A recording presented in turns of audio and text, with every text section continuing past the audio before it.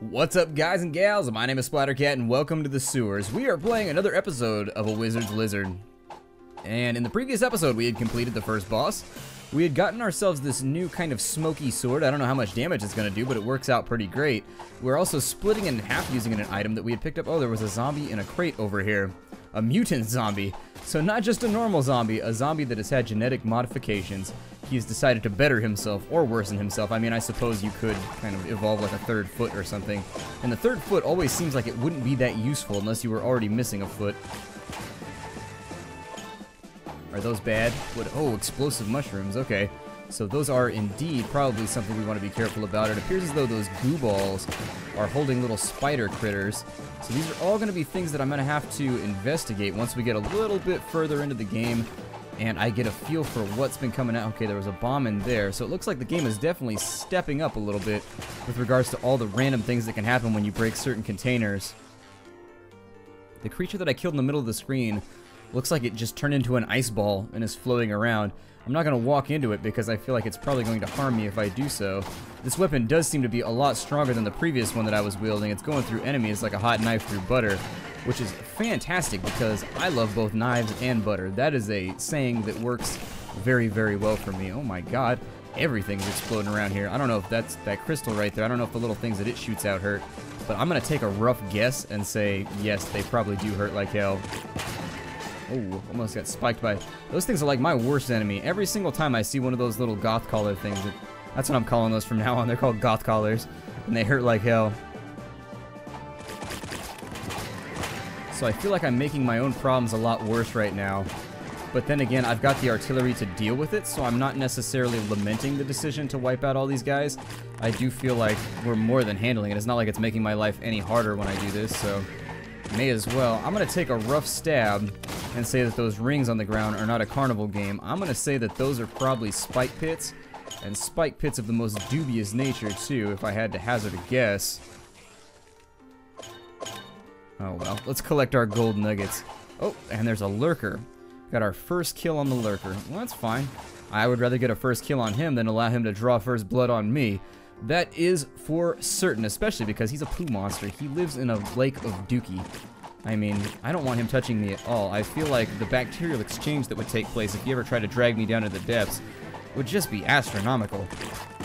I mean, they say there are two types of people that have taken microbiology classes, and they say you come out of a microbiology class, you're either terrified of bacteria, or you are incredibly cavalier about bacteria, and that's the only two ways that you can complete a microbiology class. I'm gonna say that I went with the former. I didn't become like a germaphobe, but I definitely became more paranoid about them. I mean, all it takes is like one amoeba in your eyeball, and all of a sudden you're dead as hell. You're like convulsing up at the hospital. That's a scary, scary... Think about how small an amoeba is, and then it just gets like in the wrong orifice, and all of a sudden you, an enormous creature by comparison, are just like, and you just fall over, and that's that. Please don't be a mimic. Ow, you were a mimic, you son of a bitch. Alright, well, let's shoot him a couple times with our smoky sword to make us feel better. It doesn't make the pain go away, but it definitely soothes slightly. It's like aloe vera. Revenge is like the aloe vera of this situation, I suppose. I'm actually thinking that if I don't touch some of this stuff, they won't come bother me. I'm not actually... I thought for a minute, when we swapped out the spear, we lost a little bit of range. And we lost a little bit of speed, but to be honest, it's...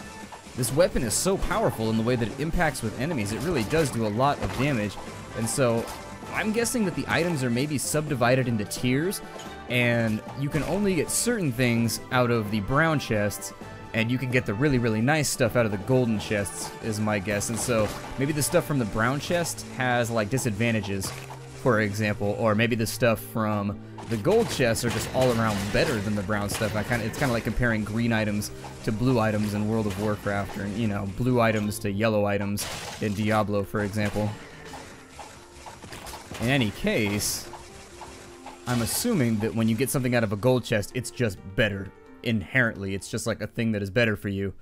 Oh, that was the exit? I didn't want to go out the exit. I mean, we're pretty well equipped right now, so I'm not really that concerned.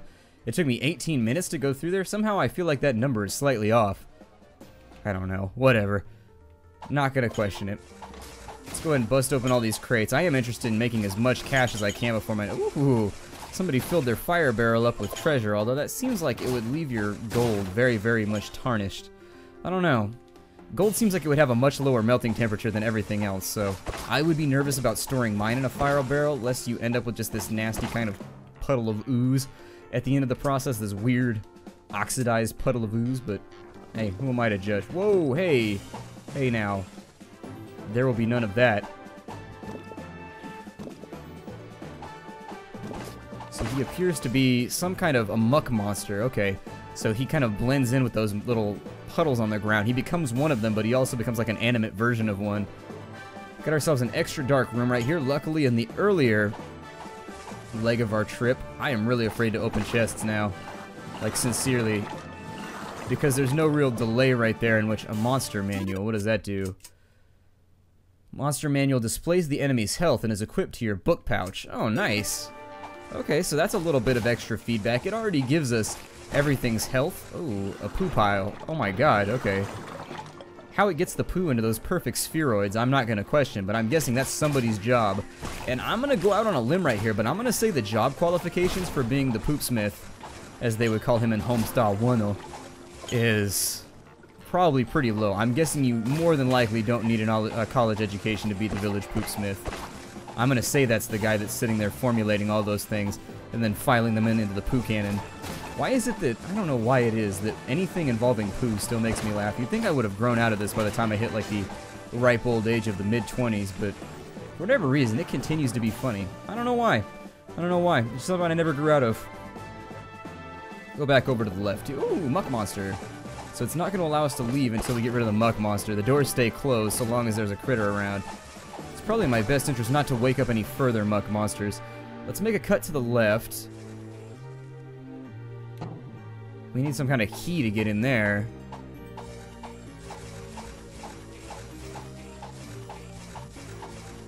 However, the doors have shut on us.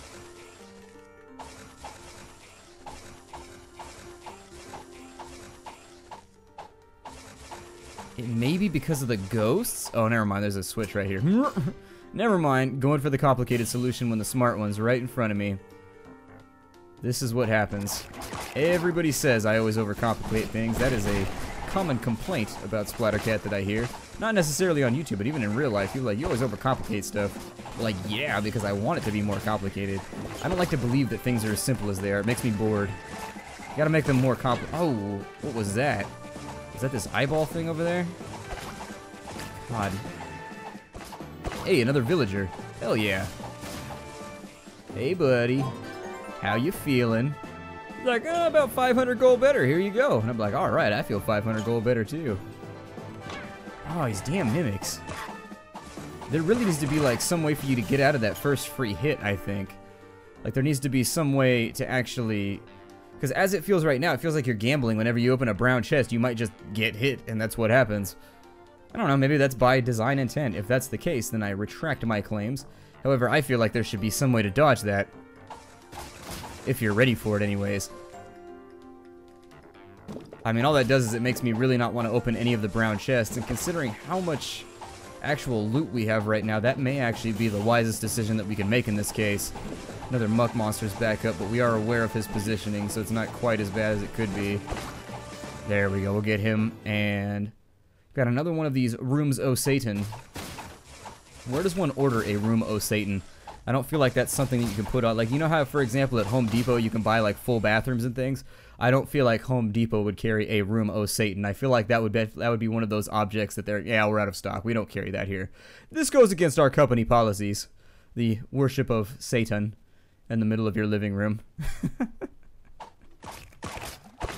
Alright, one more enemy down. Well, two more. Oh, I wasn't paying attention. Balls. Okay, and so, oh no, we go into ghost mode. That's right, I forgot we have to go into ghost mode. We definitely want to get clear of some of these. So as you can see, the game gets a lot more difficult when you're in ghost mode. It's not in your best interest to play in the hard mode, because now we have to deal with all the ethereal monsters too, like the little ghosts that are wandering around and whatnot. So we got another soul orb. The only reason I've been using my special abilities, you've probably noticed, is because there's a delay. It forces you to stand still whenever you use them. And so you only really want to... Oh, I did it again. Feeling like an idiot right now. Those spiky things, goth collars, causing me problems. There we go. I'll sprint through the middle of them like so. It's a bit safer. Grab the remainder of my gold.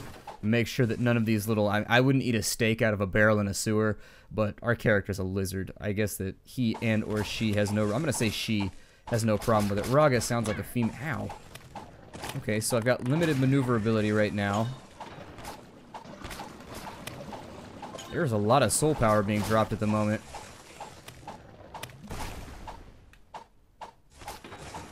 Do they always drop those? Like, I'm wondering if I get to respawn, if I can accumulate, like, a certain amount of... Can I walk out here? No, I cannot. Okay, so that's what I was wondering, because it dropped our power-ups out there, which makes me want a derper. I'd be offended if somebody named me a derper.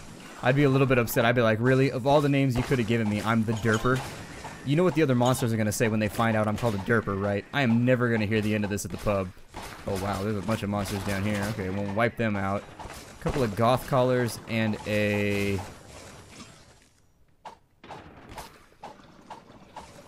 couple of goth collars and a crown. I'm gonna go around this way because it seems a tiny bit safer. And there's nobody else down here, right? Oh, there's a... Okay, one of those things is down here. There's a little poo man. Sprint across there, and then we'll go northward out of the room. Ah, blueprint for 20,000 gold. We'll take it. Got the Slord blueprint, and so my guess is that's either a very, very slow sword, or it's a sword that slows your enemies down whenever you strike them with it. If I had to wager a guess on the wordplay right there, or at least on the spelling play, let's go back to whence we came. We'll go upwards out of here, I guess. With 30 health remaining, we can buy a cupcake, we can buy a bread, or we can have a zombie attack us from inside of a barrel. Pleasurable as always. What does the dagger do? Oh, you just throw it all over the place and it's really fast. That's kind of cool, though. I think I like my swords better, though. We'll go with full health right now. And I did that actually just to see if maybe it would res me and put me back to the other mode, but my guess is that maybe you need like a way better item in order to do that. Melissa's cupcake, does that do anything for me? No? Okay, I don't know who Melissa is, but apparently I got her cupcake. And that looked like food that was made... I looked like one of those Midas breads. Like a bread loaf made out of gold. But it was not. It looks like we haven't gone down over here. I like how the maps expand and they get larger and larger, so that you're not always dealing with the same thing. Oh my. Okay, so let's drop you right there. I'm just going to let you have a field day. Or not kill anything. I mean, that's pretty much the same thing as a field day, right? Kill that off right there. Although as a geologist, I have to sincerely recontemplate, like when people say they're having a field day, I realize that's probably an outdated term, but for me, when I hear the term field day, it means usually field week. Fields don't come in days. Typically, I go with field weeks, and that usually means I'm going to be sitting around in the blazing sun for a week, sleeping in a tent on top of like a shale bed or something. So maybe it doesn't quite inspire the same amount of hooray in me that it does in everybody else. Now these eyeballs, as I recall, fire those giant Kamehameha laser things, and I don't want to be any part of that exchange, so I'm going to try and kill them very, very rapidly. Crack these barrels open. Just to maybe... Oh, we're at full health. What do I care? Let's keep flying. This room looks a little dangerous. Got like some Bomberman action going on right now where you don't want to blow yourself up, but you are trying to get rid of obstacles. Destroy that right there. So, for the fact that I just got a Sega Dreamcast, even better, I just got a Sega Dreamcast for free. Somebody just gave it to me. They were like, hey, you want a Sega Dreamcast? And I was like, does a bear shit in the woods? Yes, I would love a Sega Dreamcast. And they're like, alright, come pick it up. And so, what games should I get for the Sega Dreamcast? I never had a Sega Dreamcast. I had an N64, a Sega Genesis, a Super Nintendo, and a Nintendo growing up. And then later on, I got a PlayStation and a PlayStation 2 and all that. I'm going to actually use... This map looks like I'm going to have to be a little bit careful. I'm going to put that right there so that maybe we get some... come on. Oh, okay, I made it out of that one. I'm going to drop that right there, though, so maybe we get some freebie hits on this guy when he tries to come down and mess with us. And I am deeply regretting being in ghost mode right now. I'm hoping that at some point the ghost orbs or the soul orbs will allow me to come back to life, and they're not specifically for my special attack. Because the problem I'm finding with the special attack right now is that it makes you stay in the same spot for so long that it's... I don't know, I haven't played around with it enough yet, but the few times I've used it, I've always traded a hit, which in a game like this, you kind of want to avoid doing because it's either going to cost you a large amount of money to get your health back, or B, it's just going to take you a while and it's going to put you at risk later on down the line. Anyways, what Sega Dreamcast games should I get? There's all kinds of Sega Dreamcast games out there. I always wanted Shenmue, so I'll probably go get that one. Shenmue always seemed awesome. And I was always disappointed that Shenmue never got like a sequel or anything like that, just because it seemed like a really awesome, interesting game. So I may check that out, see if I can kill him before he floods my entire corridor with his eye goopies, his morning boogers. Down he goes. We've got this weird thing over here that looks like intestines made out of, I don't know, diarrhea or something. We'll murder that. Lots of explosives. I like the way, oh my god, we got hit by a muck monster. I feel like an idiot now. Muck monsters are usually pretty obvious, so I prefer not to get hit by them because it kind of damages. It damages the ego just as much, damages the pride equally as much as it damages the health bar. Kill off some of these skeletons, which are spawning out of these bone piles down here. You've got to destroy the bone piles, otherwise they just keep on coming. Let's see if I can get rid of the muck monster right there without eating a hit. And these spotted green mushrooms are not quite as friendly in this game as they are in Super Mario Brothers. Kind of want to stay away from them in this game. I swear to God, those mimics. You can't even like shoot them beforehand or blow them up or anything. They're just immune to damage until you spawn them. So yeah, it's basically a free hit. I suppose it's like gambling with your health on whether or not you're going to get an item or not, but it kind of, I don't know, I don't like it. I don't like it. It makes me upset that things that are supposed to give me my treasure receptacles are now exacting a blood debt from me, and I don't like that. I don't like paying in blood. Oh, that's my total playtime. I'm dumb. I'm super dumb. Oh well. Let's go ahead and wipe out the remainder of all of these barrels here.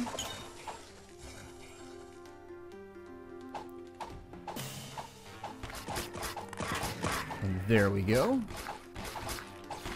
See if maybe, ooh, I used my soul power right there and it actually saved me. Okay, good. So if you're feeling surrounded, Y button is the trick. Or at least it does the trick. Get rid of some of these little goobers down here.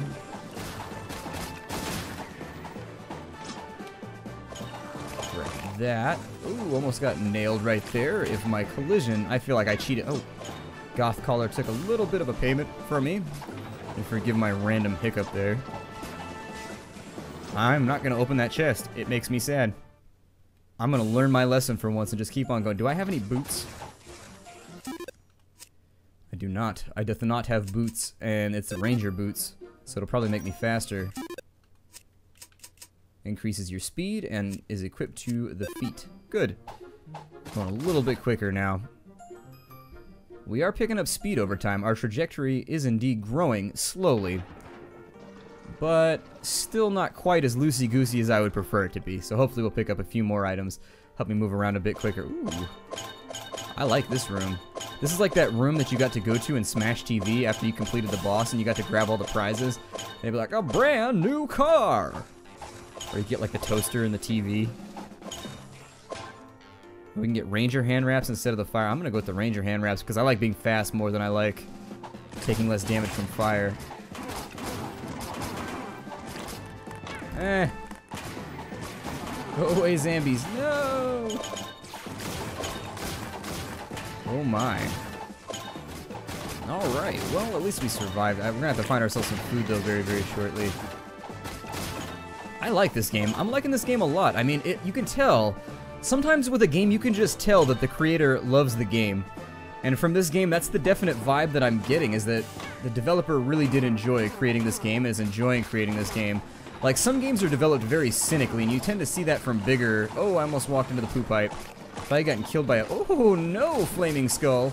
We are not doing that dance today. Not at all. He's like, I see you are low on health, so now I wish to destroy you. I'm like, you've wished to destroy me since we first met. He's like, ignore that. Now I really want to kill you. I have upgraded my priority list. In the larger scheme of things, I have decided that you are a major, major threat. Murder a few more guys and hope that they drop their dinner steak or something. Nothing from right there. Blow up the yellow or the orange mushroom. This room actually looks like it's a dead end. So I guess we'll head back the other way. So maybe down and left. I like how the gear stays there, though. That's one thing I will point out, is I really like the way that the gear stays there, in case later on you come back and you're like, well, maybe that was a bad choice. It doesn't despawn on you, which is a very cool thing. I like that a lot, in fact. Let's get rid of the things that run at us first. Okay, so that's handled. Like a beer mug, almost. Try and kill everything off down here. You have killed the Loi 10 times. That's nice, dear. Ooh, the bone pile doesn't hurt me. I learned something new just now. We can run across the bone pile and nothing terrible happens. It doesn't jut through our fragile little lizard foot. That's good, because I like my fragile little lizard foot. I've put a lot of vested time into my lizard foot, and were anything to happen to it, I would be sort of upset with the amount of time that I've wasted developing it into the foot that it is. The pedicle of pedigree that it is. Those are obviously going to shoot at me.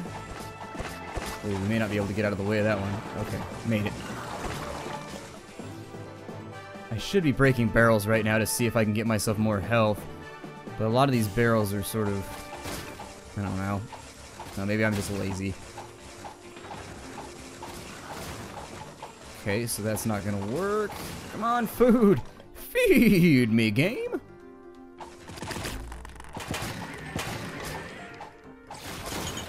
See if I can fish out some free hits from the totem.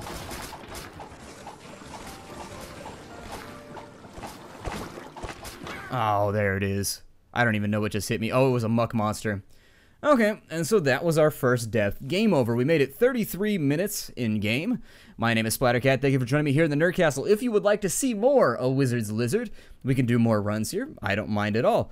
I will see you all in the next episode if there is one. If not, take care out there, everybody, and hi-do.